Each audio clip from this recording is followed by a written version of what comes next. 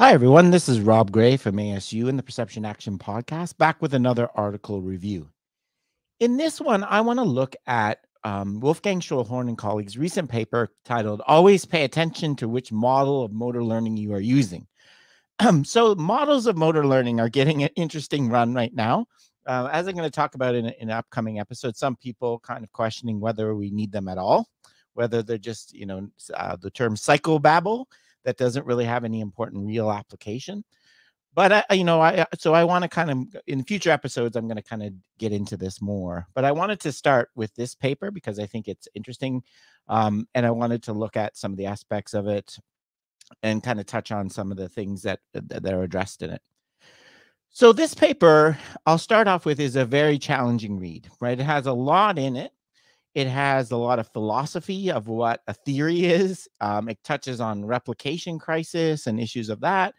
And it goes into different ways of classifying models of learning with a lot of historical information about where they came from and things. So there's a lot of good information in here. I find it was hard to kind of pull it all out. But I'll do my best I can and kind of comment to everything. And I think it's interesting to see how other people classify the different models of motor learning. So one really interesting point the authors raise in here, as I said, is the issue of replication, right? And as most people know, the replication crisis in kind of behavioral science has been a huge point over recent years. It's been shown that a lot of findings that are published in psychology research journals and other fields as well when people have tried to replicate and show the same result, they haven't found it for various reasons, right? It's possible bias in publication, small sample sizes, underpowered, so on. So there's been a big movement, right, in the open science framework and things like that to replicate studies, right? So not just putting one off. Here's a study that shows the internal focus of attention is worse. Let's leave it there, right? Trying to replicate. And what the point Schulhorn and colleagues raise is that an interesting idea that if we accept that we're complex adaptive systems, right? That we have this ever-changing interaction between constraints in our environment. Can we ever really replicate results, right? Because even the different people we're going to use in different studies are going to bring different things to the table. I'll read this quote. Although the repeated learning of a movement by the same person would likely most closely represent direct replication, the initial conditions change fundamentally with the first learning. Despite the constant changes of living systems being known, the extent of such changes has so far received little consideration in the discussion of replication.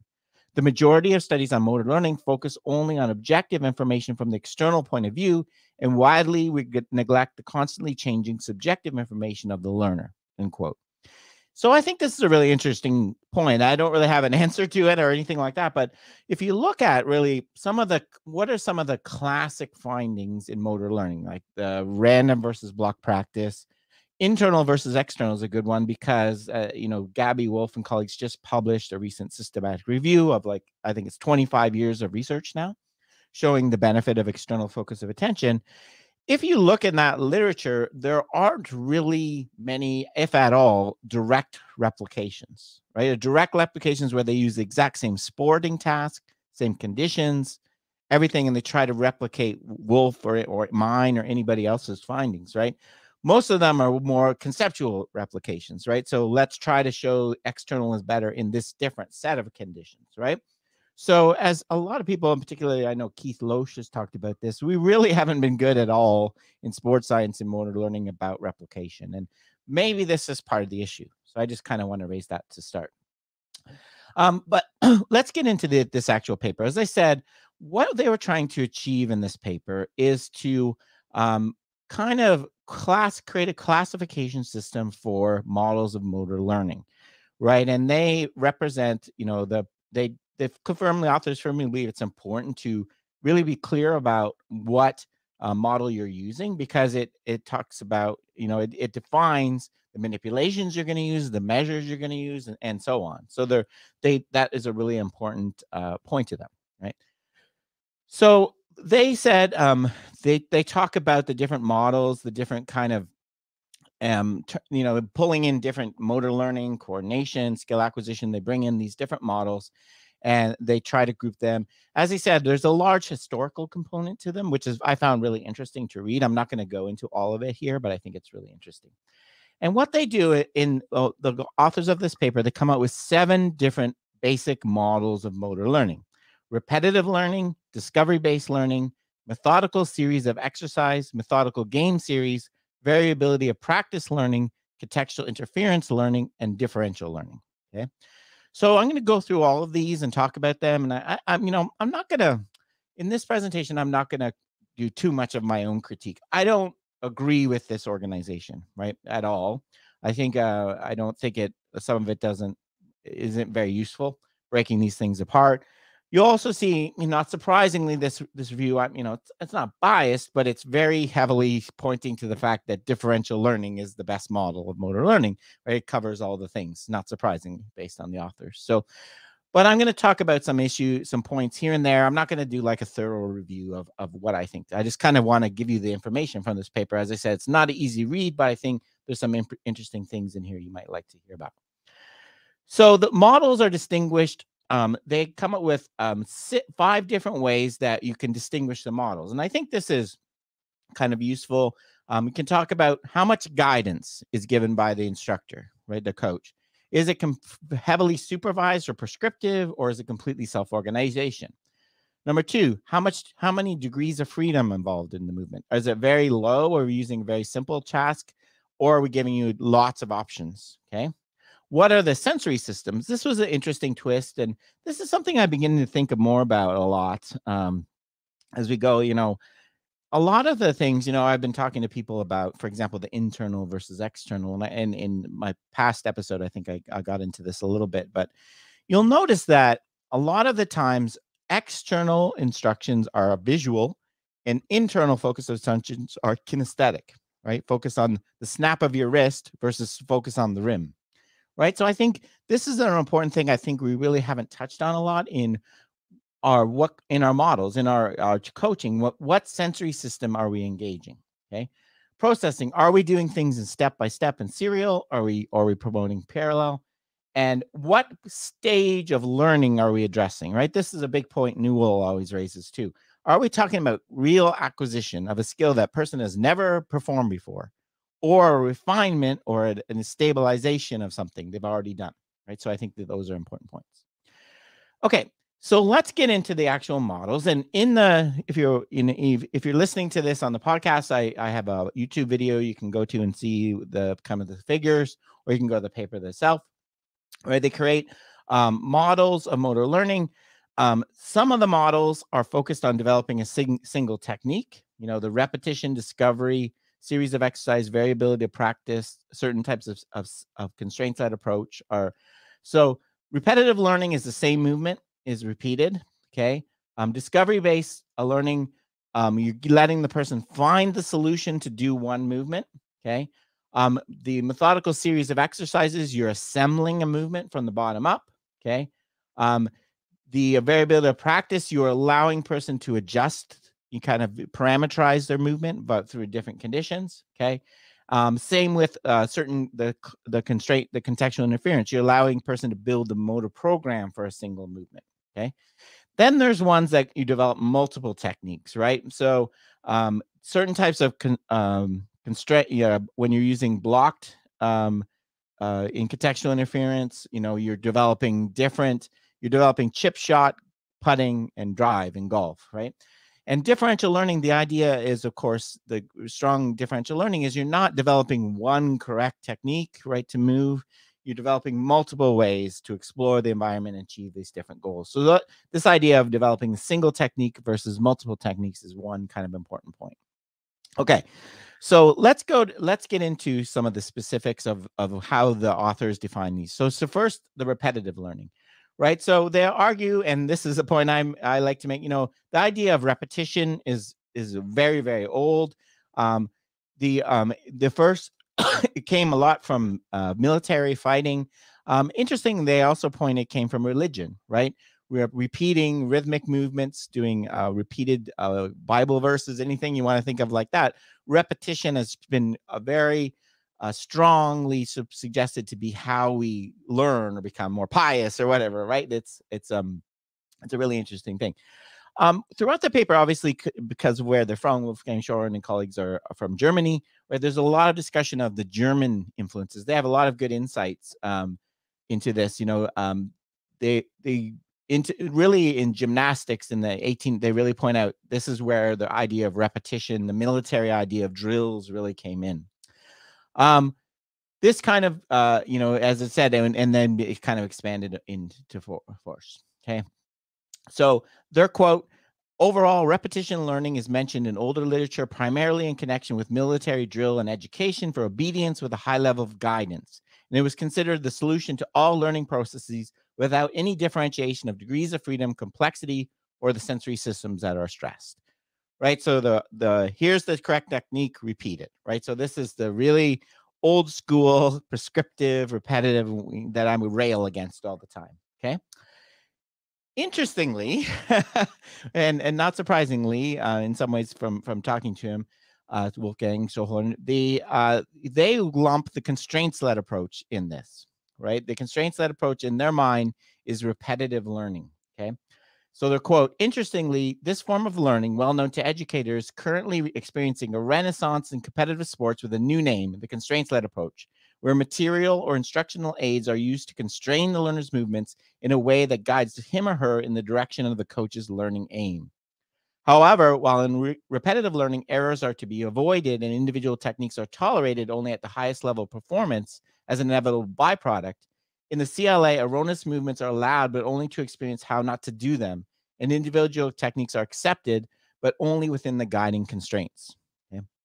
So obviously, I don't agree with this equating these two things, traditional repetitive learning with the constraints-led approach, right? The constraints-led, they use some of my research on, the baseball batting research I've done on constraints in here as examples.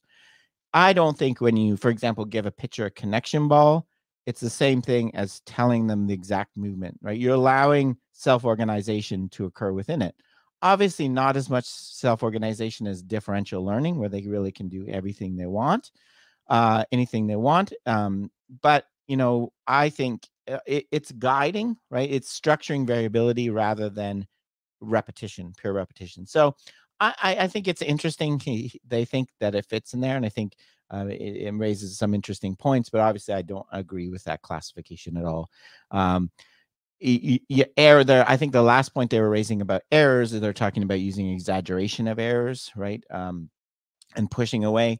I think that this idea, I've kind of struggled with sometimes understanding what exactly differential learning is getting at, because is it true the idea that there's no invariant, there's no form to any technique, right? I can really do anything I want, right? Constraints, I think, are always there, right? So as I said, I don't really agree with this classification, but I'm just raising it. The second model they talk about is discovery-based learning. So discovery-based learning allows students to take charge of their learning through hands-on exploration and inquiry. Instead of memorization and repetition of concept, learning through unique experience is emphasized. In pedagogy, DBL is typically characterized by having minimal teacher guidance, solving problems with multiple solutions, minimal repetition and memorization. In psychological research, DBL is simplified as trial-to-error learning. And they cite this nice quote by Rousseau: the only habit a child may adopt is that of adopting none, right? The idea that there's no one solution. Again, I don't see how this kind of separates itself completely from the constraints-led approach, right? Constraints-led approach is giving an athlete problems that has multiple solutions with minimal repetition to me. But I think this classification is more of a historical one that, for me, I don't know whether it plays a value right now, right? Discovery-based learning to me, I still, what's missing from this paper, interestingly, they have the models, but they don't have the theories for me. Discovery-based learning for me is it's equivalent, the cognitive psychology equivalent to self-organization, information processing, where the athlete figures it out cognitively, understanding, developing mental models on their own, right? So I think you need the theories here to really understand these differences, right? So discovery-based learning is different than constraints-led approach, but not based on these kind of factors, some of the factors they're raising for me. But anyway, okay. Interestingly, the authors lump nonlinear pedagogy in with discovery-based learning, um, which again I don't quite understand this classification because, as I've talked about before, really, manipulation of constraints is one of the fundamental principles of nonlinear pedagogy. So, how you can call constraints-based approach one thing and nonlinear pedagogy a completely different thing, I don't know. I think it kind of confuses things. I think again we need the theory to understand these, not just these kind of models. But anyway, um, number 3, the methodological series of exercises.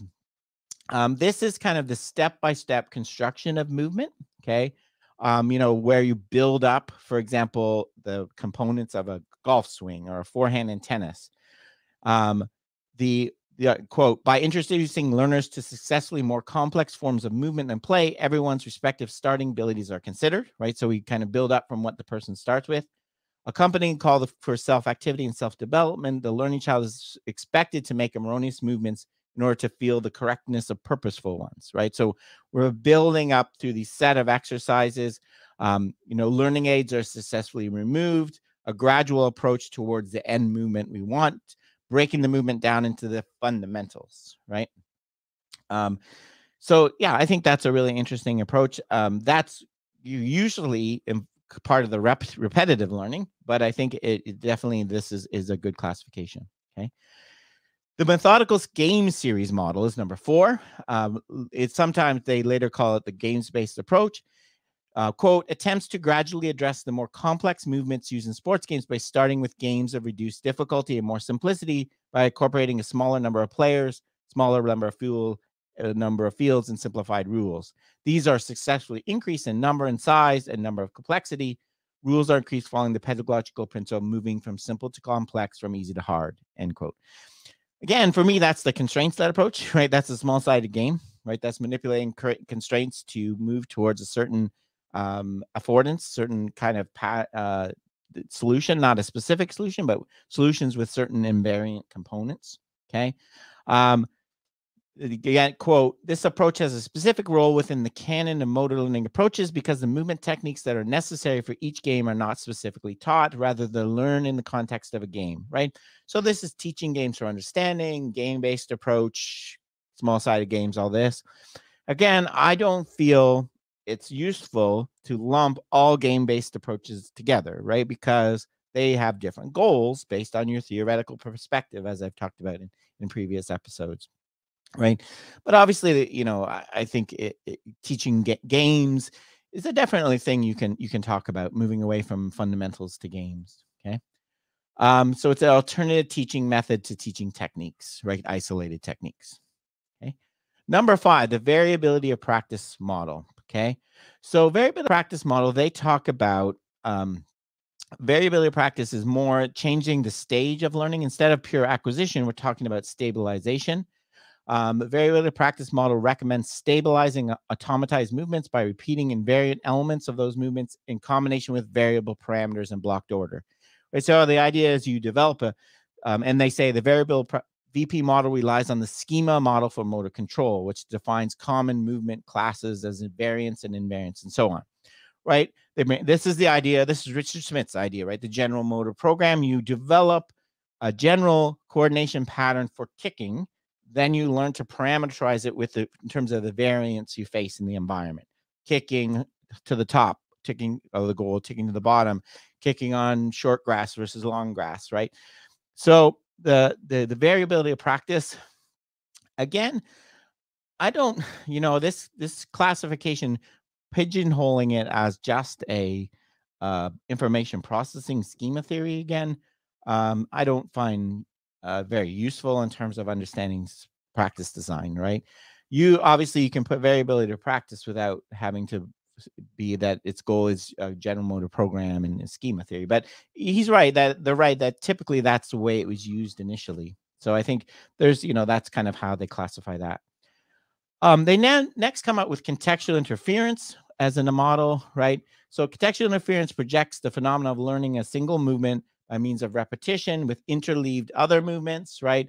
So the idea is it creates interference as you're developing your motor program, forgetting, reconstruction, whatever your theory happens to be, and that makes your motor program more resilient and stronger, right? That's the idea.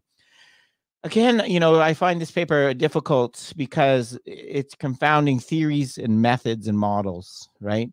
Um, Contextual interference is a theory to explain the effects of variability of practice.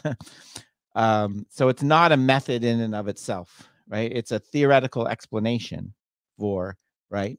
The variability of benefits of variability of practice can be explained without appeal to contextual interference. So there's a lot of things going on here. Again, this type of classification.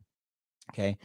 This idea, they also talk about the idea that contextual interference brings in the idea of challenge point and challenge into the model as well. The last model, of course, they talk about is differential learning, and they give a really nice definition, not surprisingly, since it's Wolfgang Schulhorn. Quote, the differential learning model is based on the idea that learning requires the differences that are facilitated by adding stochastic perturbations during the learning process. Depending on the individual situation, the differential learning model in its most extreme version is associated with no repetition and no augmented feedback to allow real self-organization process where no explicit guidance by an external agent about the solution is given to the athlete or learner, which includes not even by indicating errors. Okay. Quote, shortly thereafter, the initial mere amplification of noise is differentiated into the mutual optimal tuning of two noisy signals, one coming from the instructed or chosen exercise that correspond to the objective information, the other caused by the learner's movements of subjective information. The tuning could potentially be described by the model of stochastic resonance, end quote. This is something that I find challenging about differential learning, right? On the one hand, to me, this seems to suggest that for differential learning, I literally could do anything I want, right? I'm not giving any guidance as a coach. So I can make you stand on your head and try to kick a ball, do it underwater, do it lying down, right? Doesn't seem to, obviously, by choosing things that look like the actual movement, right? By telling you to kick with a wider stance apart, narrower stance, right? I'm giving some guidance, I think, right? I'm not completely randomly choosing starting movements and positions. I'm choosing ones that are putting the variability around some solution that I have in mind, right? So I don't agree that differential learning is a completely unlimited self-organization process. And I seem to get that message too when I talk to, like when I published my paper on baseball batting, I got comment, I talked to Wolfgang Schulhorn a lot about it, and he gave me a lot of great feedback, and very kind of him. But his point was that the conditions I chose for differential learning were not the right ones to be differential learning. If it's completely unconstrained and unlimited and I'm not guiding, how could I get that be the case, right? So I don't understand quite what's here. And this goes back to his point about constraints-led approach. I think in differential learning, you have in mind a set of solutions, right? You have in mind what the solution is going to look like, right? Or why wouldn't we do soccer practice where you throw the ball in goal with your hands as part of differential learning, right? Why not? Right? You're constraining it, right? You're guiding it towards something. You're not letting pure, unconstrained self-organization occur. I don't think that's a fair categorization of it, right? Obviously, it's more than the constraints-led approach. As I've always said, like constraints is pushing you towards a particular area of the perceptual motor landscape, whereas differential learning is definitely exploring more of it, but there's still some guidance involved, right? So I have a bit of a problem with this kind of that constraints-led approach is repetitive learning, forcing you to one solution, and differential learning is pure self-organization. I think that is unfair based on what's out there in the published literature, right? From what I see, I don't think this is occurring at all. I think they're just doing two things in two different ways, using the same self-organization, same underlying theory again. Okay. Other quotes about differential learning. Historically, a reinterpretation of Bernstein's mantra, repetition without repetition, led to reimagining a data of continuous variance in movement. To the end of the last century, greater tolerance developed for movement variability. The previously detrimental interpreted variances observed in various life sciences were accepted and renamed as functional variability or essential noise, right? So this is the idea, right? That, we're all moving towards, I tried to put in my book, the revolution of repetition without repetition, the acceptance that variability, not pure repetition, is good. He not and he also takes another kind of shot across the bow of things that are dear to my heart, the ecological dynamics. Quote, a consistent integration of the contextual interference model into system dynamics among numerous other inconsistencies is yet to be achieved within the eclectic ecological dynamics CLA approach, right? So obviously he has a problem with ecological dynamics, thinks it's a random collection of things that don't really explain very much, right? So this there's kind of a thing he's trying to point across in this paper, right? Obviously I don't agree, and I could spend a half an hour trying to talk about this, but I'll just leave it that. You can think about that. The talk about differential learning model, I'm not gonna go into all the details, right? Obviously, all the studies I've talked about before in previous episodes. Okay, so in the paper, they give some nice classifications of the kind of what who's the model for, when did it come about, what is it for? Is it for acquiring, stabilizing, and automatizing, so on? And they classify in terms of the guidance, the degrees of freedom, right? All these kind of different things. And right, so obviously, not surprisingly, differential learning is the one that has all the things, right? It can do everything. So as I said, but I kind of have an issue with that. They also give kind of a nice timeline of when these things occur. Most of them, for example, are focused on stabilizing, not actually acquisition and refinement, whereas differential learning, again, can be used for all of these things. And they show it in this figure that's in the paper, right? So the kind of general thing they're focusing on is some of the main messages is a great one. The replication issue, the issue that we don't focus enough on the individual intrinsic dynamics of people. We don't really study pure coordination enough. We study things like dart throwing and people that have been playing ball games all their life, right? So we're not really talking about pure learning a task. Okay. So they think these are some issues that needs to be addressed, and I definitely agree. Okay. The model, they also point to the idea that there's the idea that there's these generalized models of learning is flawed, because we all have the own individual characteristic constraints, which totally we buy on board in ecological dynamics. So we need to develop more kind of the idea that we can come up with absolute facts about learning is kind of limited, right? So overall, as I said, I think this is an interesting paper, and I definitely, it's a challenging read. It's got a lot of things in it. I like to see the way they think about these different approaches. I personally don't find the model classifications very useful for what I do. As I said, I always think guiding from the underlying theory of learning, right, is the way to go. But as I said, I think it's an interesting read. I would encourage you to have a look. Okay, that's it for this episode. Thanks and cheers for now.